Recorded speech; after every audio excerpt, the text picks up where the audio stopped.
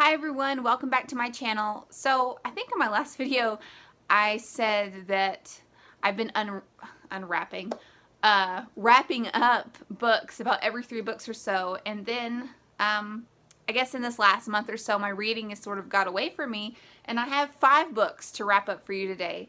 Now one of them I forgot to include in my last wrap up, but that was The Smell of Other People's Houses by Bonnie Sue Hitchcock. I think I showed this in my unboxing video. It was the first family reading crate that I got, and that was the Alaska theme box. And I think I finally read this last month, maybe. This was a book about 4 Alaskan teenagers in the 70s. As far as my feelings on it, or what I would rate it as, I mean, it was about middle of the road for me. It was interesting enough, but I guess the problem I had with there being 4 different characters, and this isn't always an issue with books, because I've read plenty of books where there's different perspectives happening throughout the whole book. There were just a couple characters that I didn't feel like I needed their perspective. I felt like the story would have been more interesting if we had just cut maybe 1 or 2 of those characters out as being a main character, or one with a voice, and really focused on perspective from maybe the other 2. It was pretty good.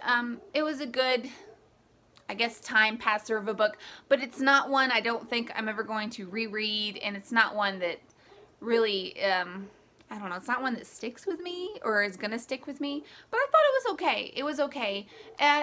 The 4 different teenagers, their lives are sort of intersecting, you know, throughout the book. They have all come from different backgrounds.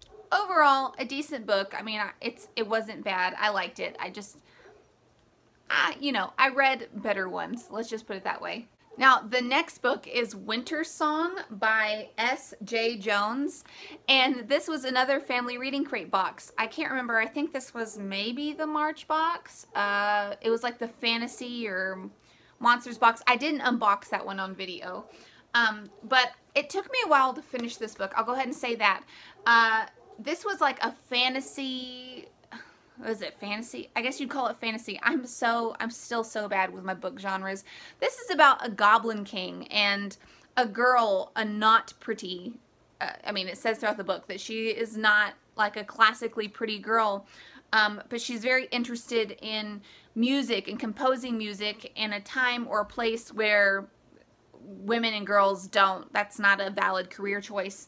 But she ends up having to go live, I guess, basically underground with the Goblin King, and they fall in love with each other, even though their marriage needs to happen anyways in order to like make sure winter doesn't stay forever. I hope I'm like giving you an accurate timeline of like how things are happening in this book. This was way more intriguing than I thought it was going to be. It took me a while to get into it. I mean, it took several chapters. I think it was the musical language that kind of turned me off, just because I don't know that much about classical music, and I really didn't feel like I could identify with a character on that front, which I realized was a personal thing for me and not something everybody that would read this book would tend to experience.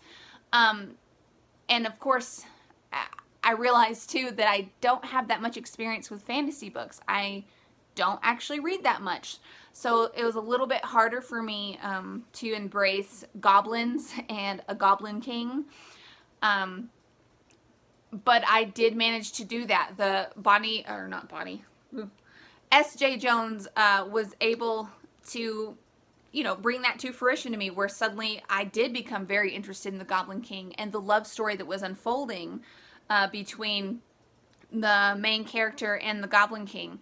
And I really liked the character of the Goblin King. He's kind of painted as this mini personality type individual. I mean, one minute he's cold and distant, or he's mischievous, and you're never sure if he's telling the truth. And then the next, he's just this like really sensitive guy that just wants love. And I did like the love story aspect of this book. I mean, that is what the essence of the book is.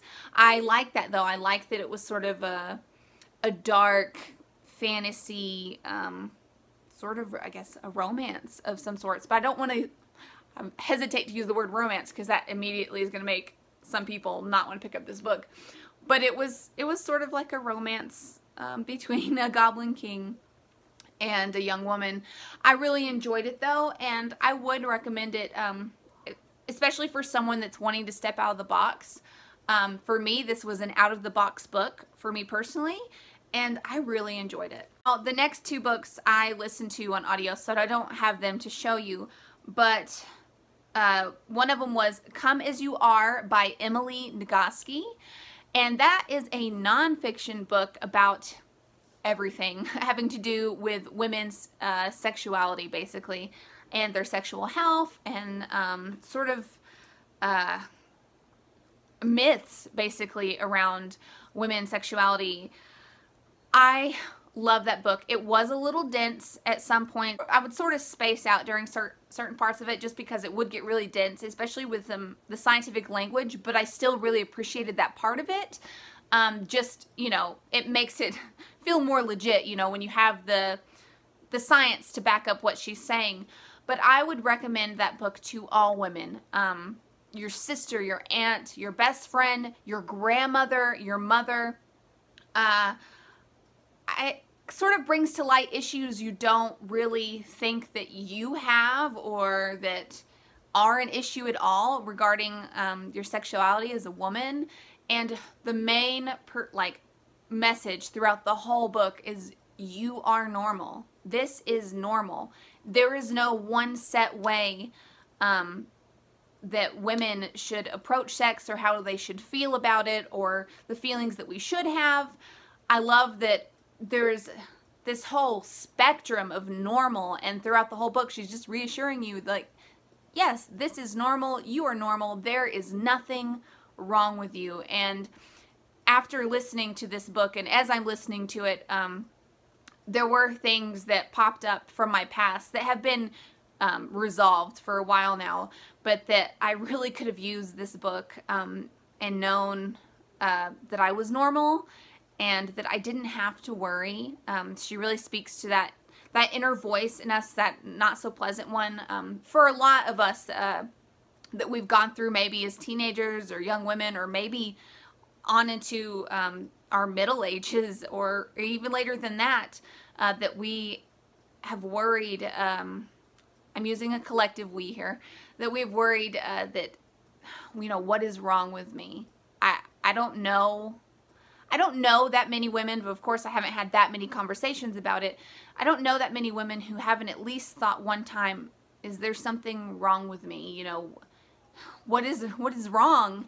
And she really gets rid of that little voice and is very reassuring. And it was just such a nice book. And I think Maria over at Read, Create, Repeat, Homeschool, that's one of her nonfiction books that she gets and gives out as gifts, and I kind of want to do the same thing. I want to give that book to about every woman that I know and care about, and have them read it because it's invaluable. Now, the last book that I've read is Sex Object, a memoir by Jessica Valenti, and technically I have not quite finished it. I have a few pages left of the last chapter, and then the last end notes, which I do plan to read. I just got this book 4 days ago at the bookstore, and I'm almost done with it. So that's why I'm including it in this video. This is an excellent book.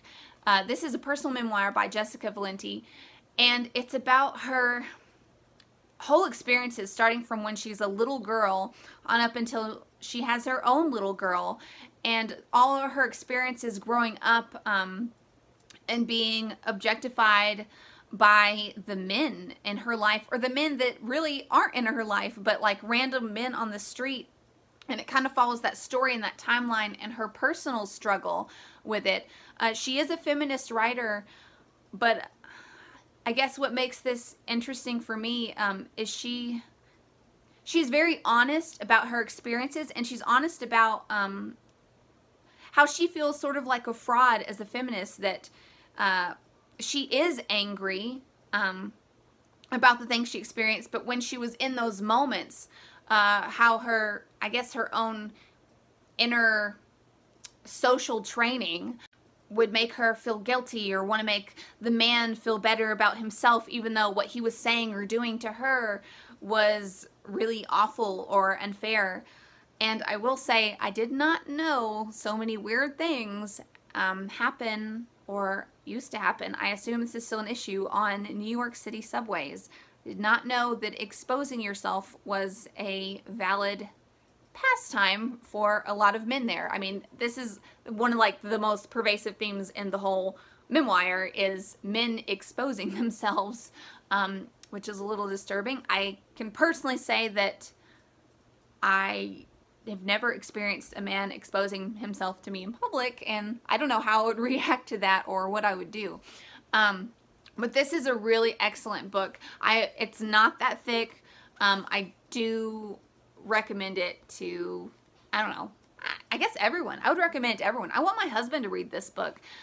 It really brings to light some of the things that a lot of women have to go through, and how it just becomes part of our daily life. I can definitely identify with some of the things that have happened to her or been said to her, and kind of how we as women have been trained to brush it off and just be like, you know, that's the way it is, you know, and this is how you handle this. And then we tell our daughters, you know, oh, well, yeah, that happens, and this is what you do in this situation. Like, we just, you know, some of it is just so accepted as part of being a woman or a girl and growing up and having to deal with certain attitudes and things that men say to you, and it just, I appreciate that it brought those things to light for me, because, I mean, for me as well, I mean, there's certain things that I have just accepted as being sort of normal, but I don't want to accept as being normal.